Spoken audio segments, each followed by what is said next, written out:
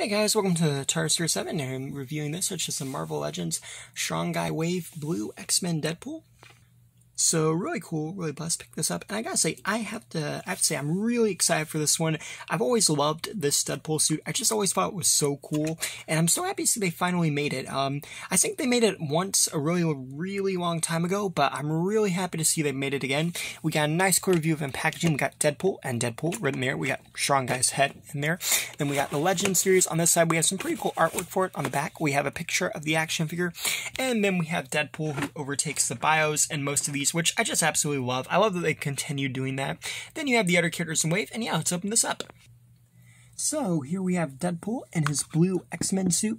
Now, he's had a couple different suits when he's been with the X-Men or X-Force or just, you know, as a part of different teams. I mean, he's commonly known for the red and black, but for a while when he was with the X-Men, he had this blue and yellow scheme. You know, the X-Men are typically known for blue and yellow, so I think it's pretty cool. Like I said, I always like the suit, and I think the detailings on the face are pretty good. You got the light blue mask. It's also weird, too, to see Deadpool in blue, but I like it.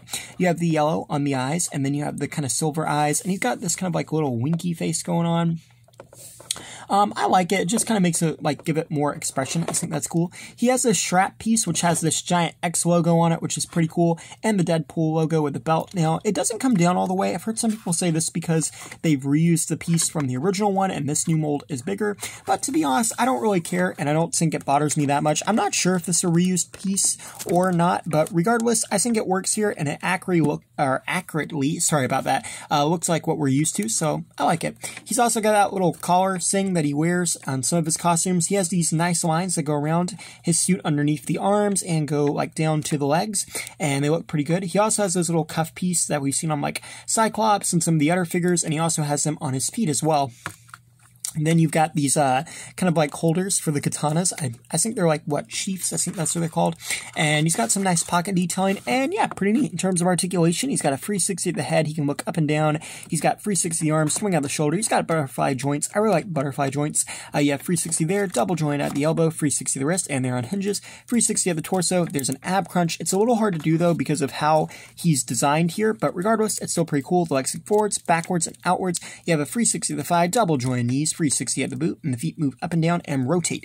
So in terms of articulation, pretty well articulate. Pretty much what we come to expect, but that's not really a bad thing. And as for weapons, you get two blasters. You get one kind of like small blaster gun, then you get a more heavy assault rifle, and these are actually done in more of like a kind of like a metallic, almost blue looking paint job, so that's pretty cool, different than what we typically see with him. And then you also get two katanas, because what would Deadpool be without katanas? And you have a nice silver little trim going on here with the blue and yellow scheme. And the hands also have a pretty nice tightness to it, so you're not going to have a problem losing these swords. I know sometimes with these swords, they're just a little too big, and they don't fit in some of the characters' hands as well. And I don't know if it's like, usually like none of my other weapons have that problem, but it's just this sword mold in particular that I've had the most problem with. It just doesn't want to fit in some of the characters' hands. And yeah, so I'm glad he can hold them well, and I'm glad they are trying to change that with making tighter hands. But yeah, it's a pretty cool mold. And overall, I think this is neat. You know, I think it's a cool version of Deadpool to get too. Like, we've gotten a lot of Deadpools recently, but this is kind of an obscure look for Deadpool. I don't think he wore it a lot. He just wore it like a couple times when he was with the X-Men. Maybe not even that many times. I just remember seeing it a couple times in the comic books and on the internet when I was a kid, and I just always thought it was a pretty cool costume for Deadpool. So I like that they made it. And yeah, and here's a comparison really quickly. Here's a comparison with Cyclops, and as you can see, they both look really good together because they both have that blue and yellow type scheme going on, which I really like. And then here's a comparison with Beast, and again, you know, I like seeing that blue and yellow for the X-Men. It's their probably most prominent color, so that's pretty cool. And then lastly, here, or not lastly, but close to lastly, here's a comparison with 80th anniversary Deadpool, and they do look pretty good together there. And then this is the last one, but here's a comparison with the X-Men Deadpool that came out a couple years ago for the Sauron wave.